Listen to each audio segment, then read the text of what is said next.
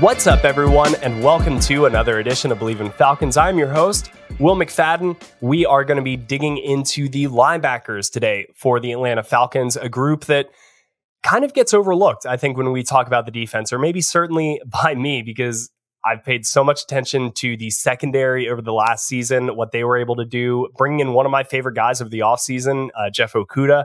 That didn't necessarily pan out, but Jesse Bates did in every single way imaginable. And then when you look at what the future could hold, I'm fascinated by this front seven and just how could things change. It's almost like a little bit of an island of misfit toys this past year with guys on one-year deals who maybe hadn't popped anywhere else at a super high level. Then you bring in Father Time himself with Calais Campbell, and he just continues to play like the ageless wonder.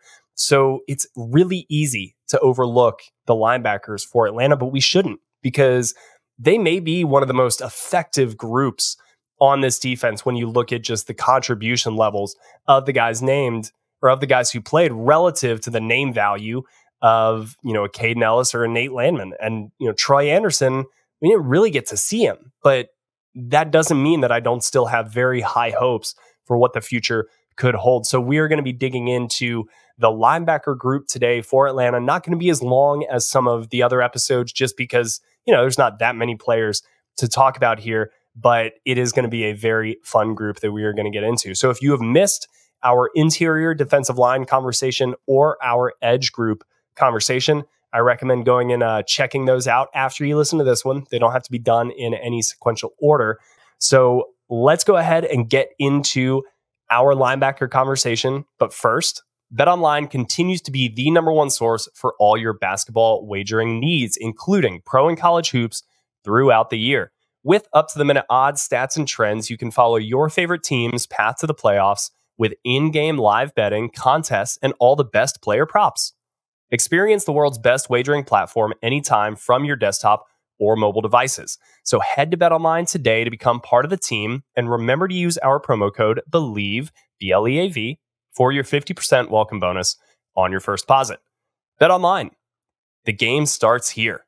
We've got a great new sponsor that I am excited to tell y'all about.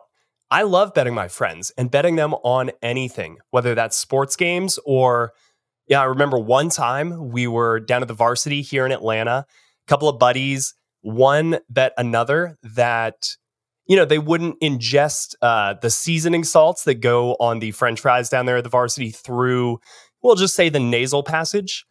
And it was enjoyed by all except for the person that actually had to do the bet. So if you're like me and you like betting on anything and everything, then let me tell you about Cut. The Cut app is a peer-to-peer social betting platform that's legal in over 40 states. Cut has customizable odds tracking capabilities and an entire social network with group chats, user profiles, and rewards. I feel like that is really what sets it apart. And with all your payments, there is no need for Venmo. So whether you want to bet your friends on the next game or who can down the most hot wings, head over to Cut and be sure to use our promo code Bleav Falcons, that's B-L-E-A-V, Falcons, for a 10% welcome deposit bonus. Don't forget that promo code one more time. It is Bleav Falcons, B-L-E-A-V, Falcons, to get that deposit bonus. Cut. Put your money where your mouth is.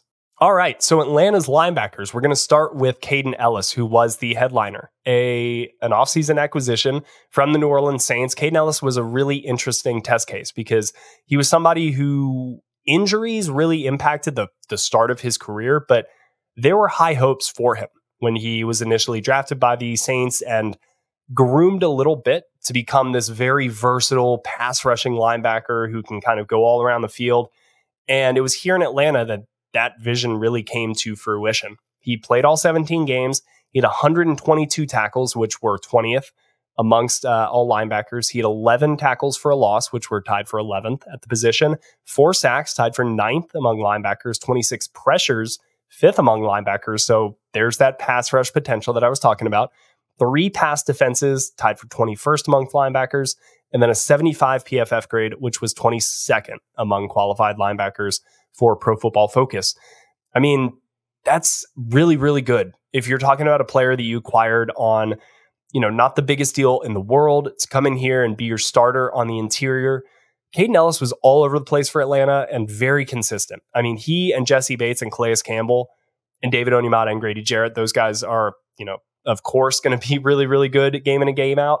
But they were consistent and really showed me, because over the Dan Quinn era, you had these players who were awesome, right?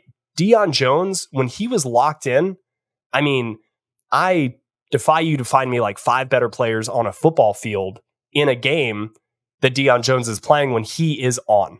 And we've seen that time and again, whether it be the interception against Drew Brees, there in Mercedes-Benz Stadium that won the game for them, or that pick six his rookie year. I mean, I know I'm just mentioning Saints plays, but that's Deion Jones had awesome plays against the Saints. But it was also that he would be a black hole at times. And one game you'd have an all-pro type of effort from Deion Jones, and the next he's missing the gap and allowing a big leaky run play and things like that. What I learned this year and watching these players like Kaden Elliss is just the level of game in and game out consistency that you have to have, not just for individual success, but for team success. And that is what I think the Falcons really have prioritized recently over these last 3 years, is a player who not just game in and game out, but like day in and day out. When you're in training camp, when you're in the middle of a season, when you're at the end of the season and maybe not going to reach the playoffs, the guys who are still going to do those little things that it takes to be successful. And to me, that is Kaden Elliss. And so I'm not surprised to see him doing well in every facet of the game. I wasn't surprised to see him, corralling running backs when everybody else on the defense had been fooled, knifing in to knock down the quarterback when every other pass rusher had been kind of stifled.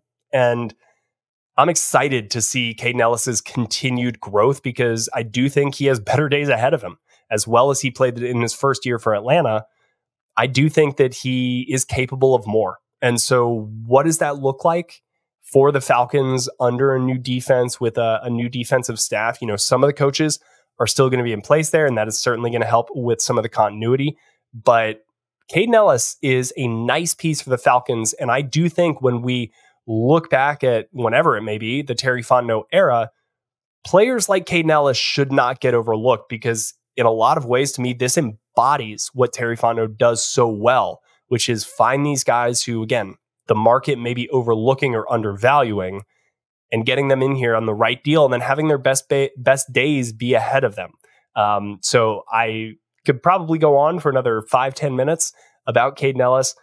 Really, really nice player. I'm impressed with what I saw from him, and I think he's going to continue to do really nice things for this defense.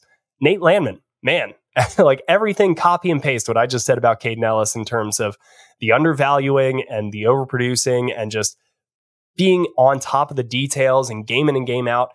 I mean, how about Nate Landman as an undrafted free agent in his second year? 16 games, 110 tackles, 7 tackles for a loss, 2 sacks, 1 interception, 3 forced fumbles, which were 4th among all linebackers, 3 pass defenses, and a 72 PFF grade, which was 28th among all linebackers. So again, as an undrafted free agent who I think a lot of people probably viewed as maybe like a Paul Warlow type of player, with the name Nate Landman, you just think run defense, right? You're like, well, there's a downhill thumper who is going to just run to the A-gap as hard as he can. And if the running back's not there, he's probably not going to be too good at anything else. It's not the case. Nate Landman had a lot of range, sideline to sideline. He had a freaking nose for the ball like a bloodhound and rarely was missing tackles. I was so impressed with just his ability and his reliability as a young player who does not have that much experience. But once Troy Andersen was down and he stepped in, you could kind of tell the level of respect the coaching staff had for him already, the trust that his teammates had in him, and how well he worked with Kaden Elliss. I mean, neither of these guys, Kaden Elliss or Nate Landman, are overly proficient in coverage. They're not the most athletic linebackers in the world, but the way they played together, their communication, the continuity between those two, I really do think ultimately had a huge impact on just the overall level of play for this Falcons defense, which was far and away the surprise unit for this Falcons team and the best unit for this Falcons team. And Nate Landman had as much of an impact on that as anybody else because he was not going into the year as the starter. He was the next man up, and he was the next man up very early on in game 2.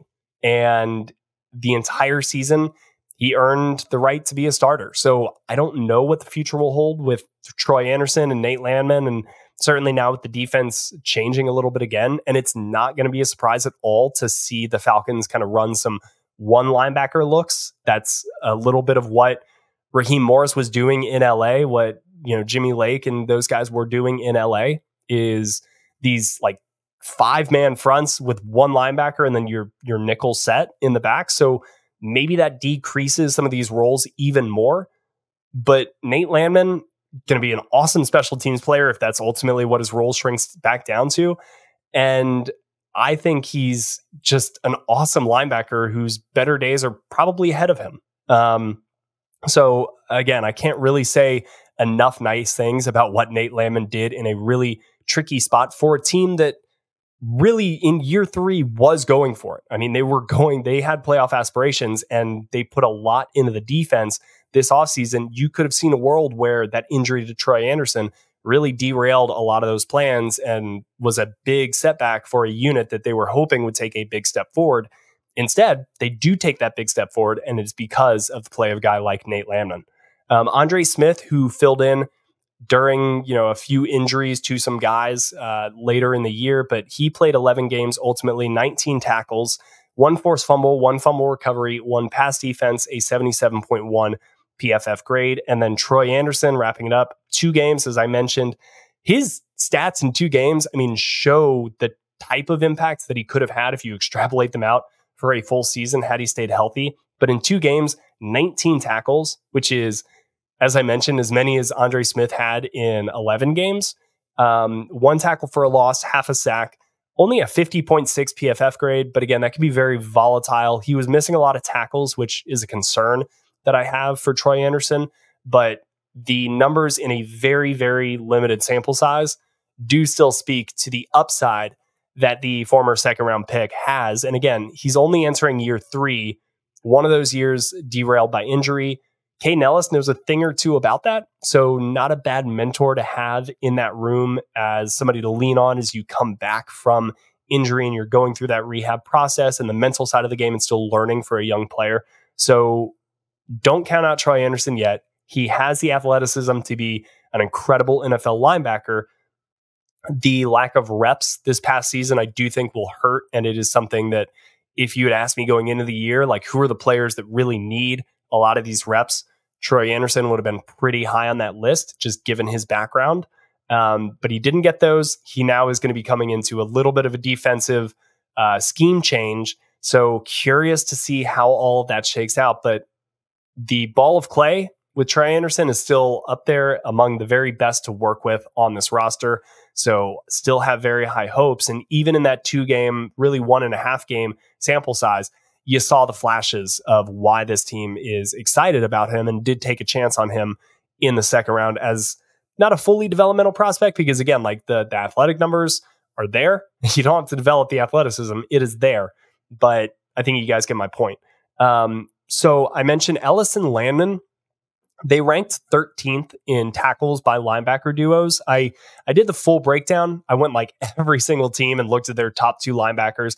I was surprised that they were only 13th, which speaks to the talent at linebacker in this league. And also, how good these guys are just sideline to sideline racking up tackles. Like that's maybe why you're seeing the devaluation of the linebacker position, is because it's not easy to get tackles, but like there are a lot of guys out there that can just get tackles. Foye Oluokun, that dude is a tackle machine. He is so good and continues to be amazing in that stat. I want to say he led the league again this year with like 183 tackles. So he is really good. But Elliss and Landman were 13th in tackles. They had 232 combined tackles. So no slouch, those 2 guys themselves.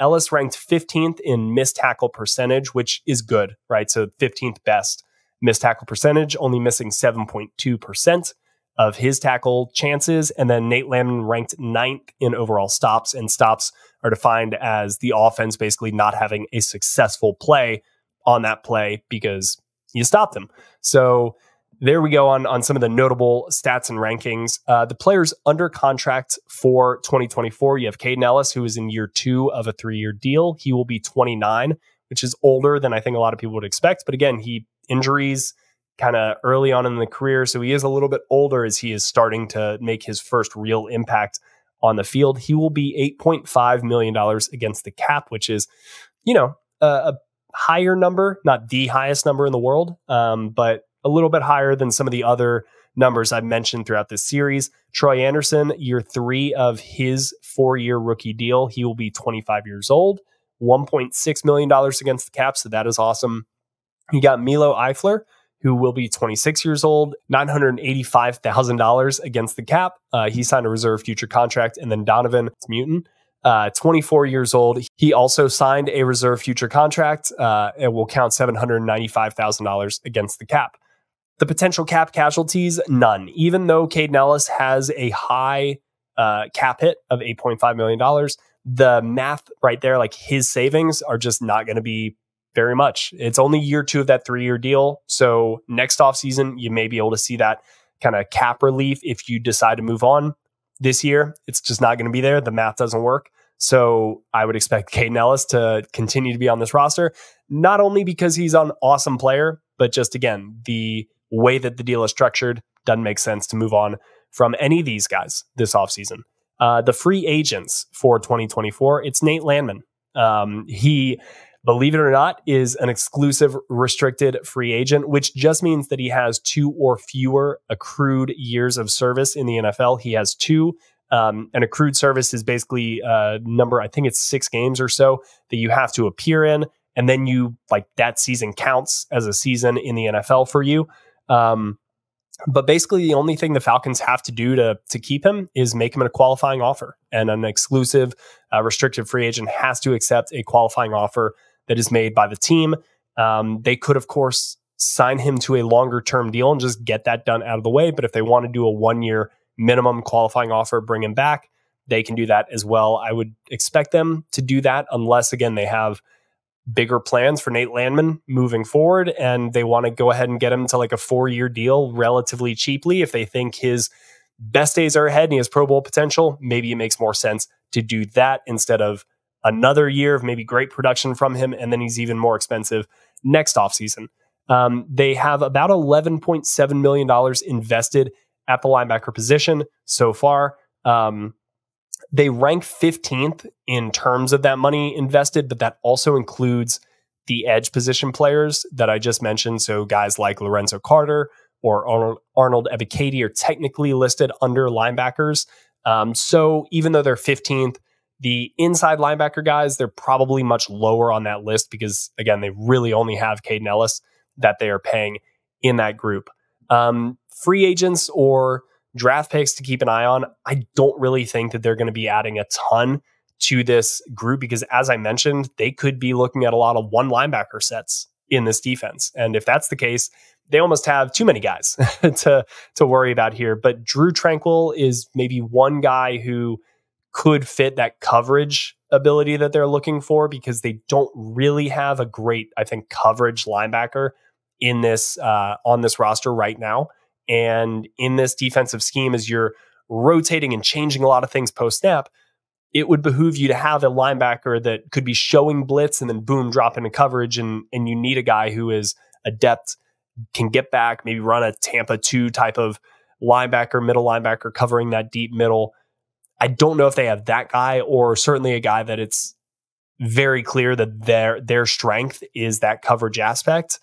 Could they add a player like that? Sure. Drew Tranquill is one name that I put down who could maybe be on the cheaper end if that's what you want to do. But I kind of think they have too many guys maybe in this position right now. So I don't think you're going to see them add a huge name to this group. They could, in the draft, add somebody day 2, day 3 for special teams, for depth purposes, what have you. But it's not a huge priority on my list right now for the Falcons this offseason. So that's what I've got for you guys for the inside linebacker position evaluation for the Falcons. A group we don't talk about a lot, but a group I like a ton. And especially with Kaden Elliss going into year 2 of this deal, You've got Troy Andersen, who really hasn't shown his full capabilities. And you've got Nate Landman, who can be had for, again, a minimum qualifying offer, come back on a 1-year deal. He's now got a full season as a starter under his belt.